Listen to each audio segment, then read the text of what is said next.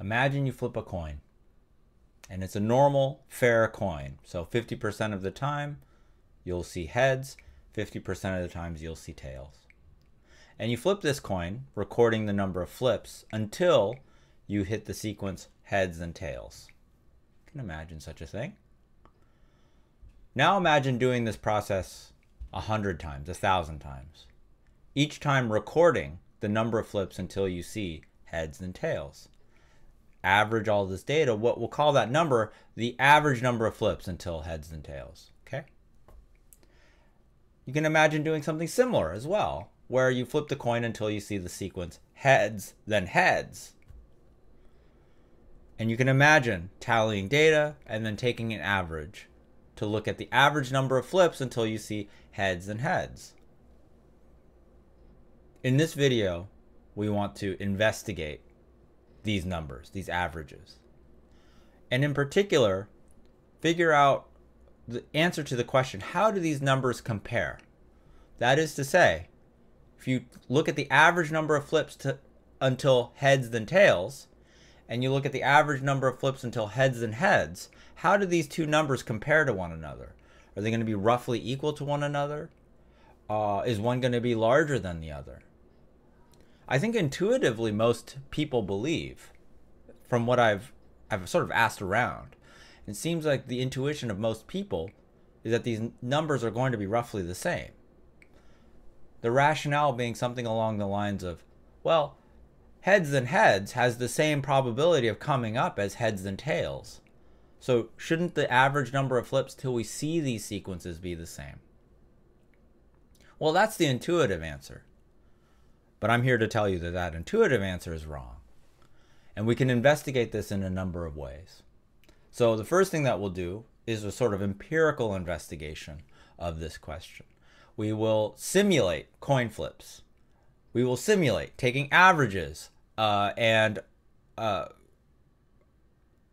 see that the average numbers for a moderately sized set of these experiments will really distinguish the heads tails case from the heads heads case. Then we'll use Markov chains to not be empirical about it, but rather to be exact and mathematical. Markov chains will allow us to figure out the exact value of what's called the expected value of the number of flips till we see heads tails and until we see heads heads. So that's what you have to look forward to if you stick around in this video, which I hope you will. All right, so let's get started. First, the computer portion.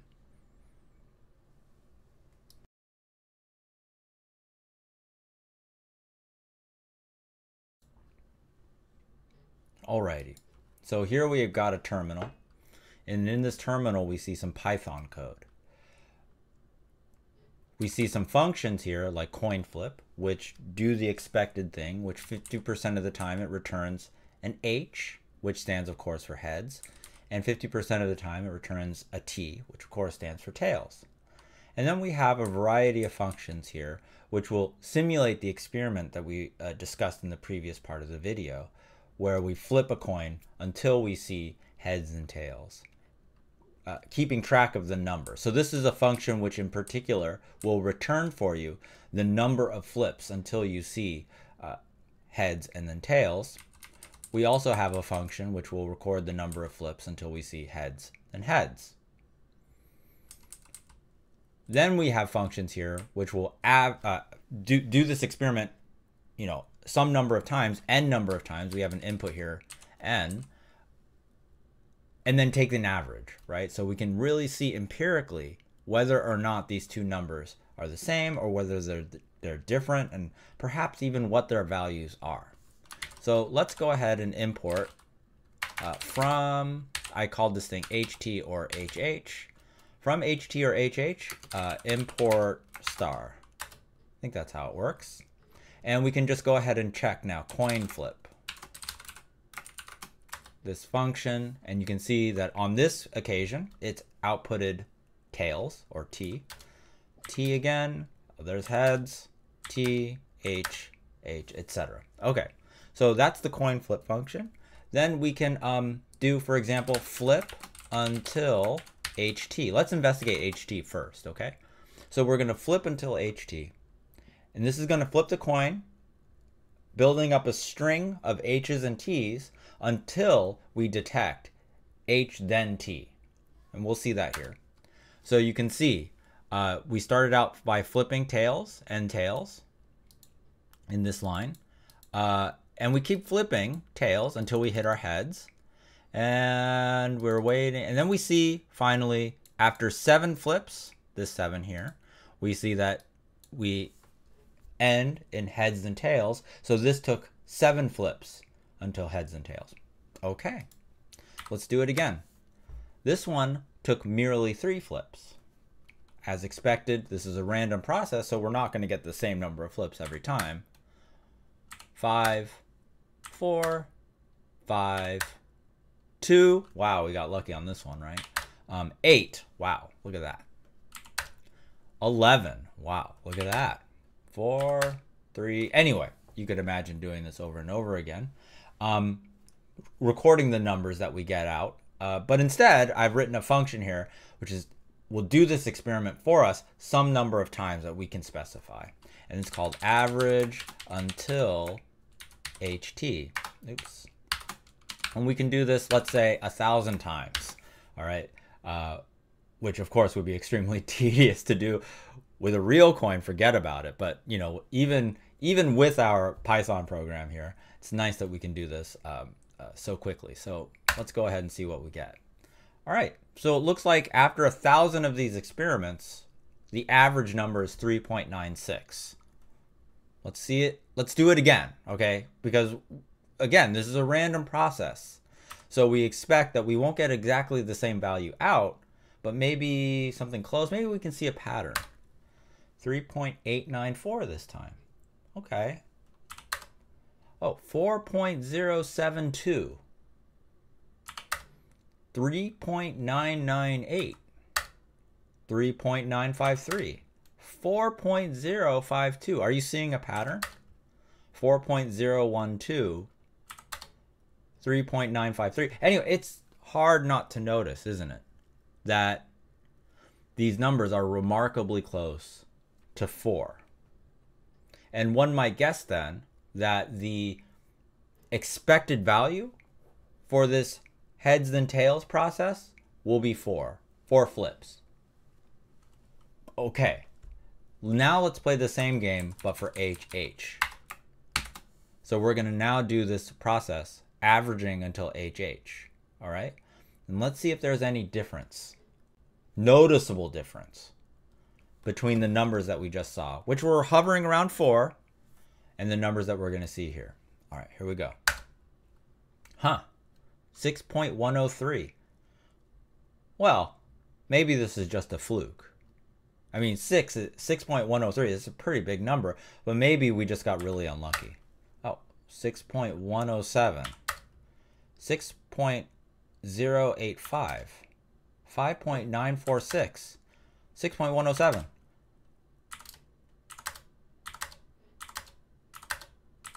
You can see that it appears that these numbers are hovering around the value 6. So that the expected value, which is in some sense the true measure of the average number of flips until heads, that has removed all of the vicissitudes of probability and such. You would expect then that the expected value, the expected number of flips till you see heads and heads is 6. So we see a discrepancy. We see that the average number of flips until heads is in particular greater than the average number of flips until heads tails. And this is already a little bit counterintuitive, isn't it? So maybe take a moment, think about why this might be so. Nothing up my sleeve. This is honest to goodness the way it is. This is the way reality works. So please, maybe take a moment and try to come up with some nice, concise argument for why we see this discrepancy. When I come back, we will run, I'll give you an explanation. And I think on the basis of that explanation, we will be able to write down some Markov chains and calculate these expected values precisely.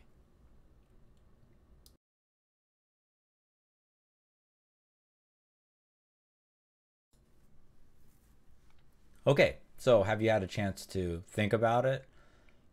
Have you come up with a sort of concise reason as to why the average number of flips until heads heads is greater than the average number of flips till heads tails? So here's my concise reason, the one that I would try to use if I was explaining this to my enumerate uncle, for example. So regardless of whether you are flipping until heads tails or flipping till heads heads, we can agree that the average number of flips till you hit your first heads will be the same in either case. This is obvious because, well, the coin does not know whether you're flipping until heads tails or heads heads. It just does its thing. The average number of flips till you see that first heads will be the same in either case. There's no difference, right? But what is different is the following. Let's say that you're going after heads then heads. You flip and flip and flip, and then you get your first heads, and you get excited because you know that 50% of the time, after flipping that first heads, 50% of the time, you're free of this coin flipping tedium. Yeah? You're free of it. All you have to do is flip heads.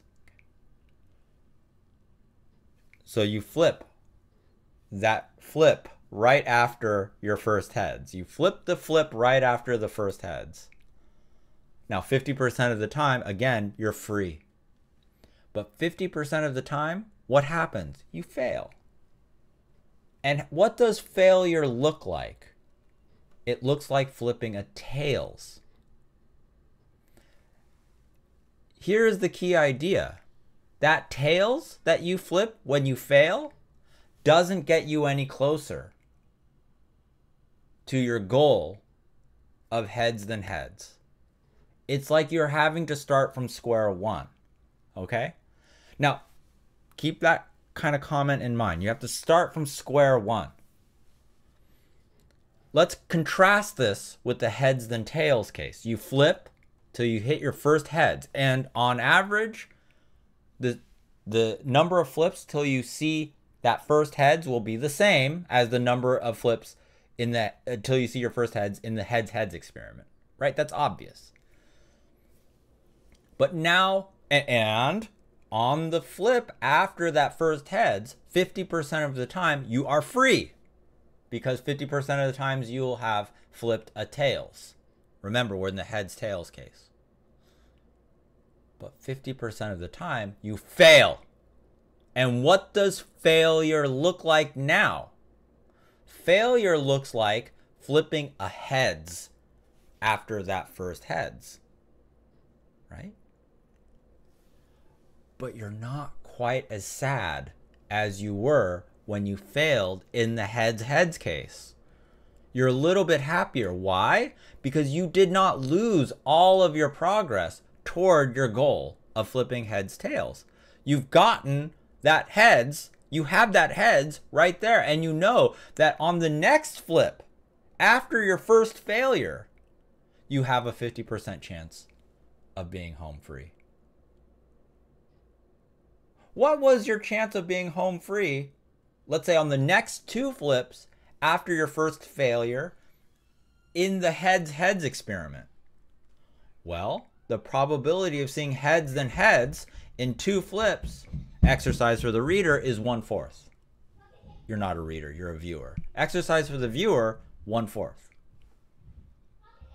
Whereas after your failure in the heads tails experiment, your probability of success on the next flip right after, 1/2. This is the key difference between the heads tails situation and heads heads situation that causes the expected value of heads heads to be greater. The number, sorry, let me be clearer. It's the expected value of the number of flips until heads heads. It's greater than the expected value of the number of flips until heads tails. What we're going to do next is we're going to go to the document camera here. We're going to explain this precisely. We're going to get those numbers 6 and 4 that we saw. We're going to do this using Markov chains, which are a really cool little gadget in probability theory. Now, if you stop the video here and you skedaddle, I understand. But I think that it's very understandable. This stuff, although sometimes it might be considered advanced mathematics or something, it's really not that bad. So I hope that you'll stick around to see the explanation. But if not, I hope that what you can take away from this video is the reason why. This unintuitive fact that the average number of flips until heads tails is smaller than the average number of flips until heads heads. I hope that you'll come away from this video with a really concise reason as to why that is so. And maybe you can even exploit your enumerate uncle by waging a bet against them. For example, you have the heads tails side, he has the heads head side. Each of you flips your coin till you see your respective termination condition. Yours being, of course, heads tails, his being heads heads, and whoever does it sooner wins the pot. All right. So I hope that you will exploit your enumerate uncle in this fashion. Okay. But please stick around if you want to see the exact reason why the expected value of until heads heads is 6, and the expected value until heads tails is merely 4. All right. It's coming up next.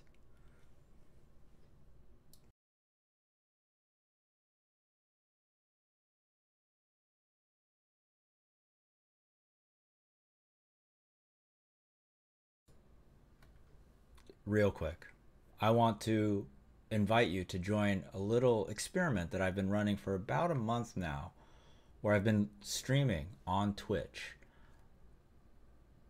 trying to build a community there around the giving and getting of mathematical knowledge and expertise. So if you are a math enthusiast, or maybe you are just a student who's maybe confused about something going on in your classes, in your math class, and it doesn't matter what level. It could be, elementary school, high school, college, it really doesn't matter. But if there's something that you are confused about, or that maybe you're just curious about, we have a group of real smart people in the chat who are willing to help. And of course, I am willing to help. Now, if I can't help you, I'll let you know. But if I can help you, I'll do what I can. So please, if you're so inclined, come on by the Twitch channel and join us. We'd love to have you.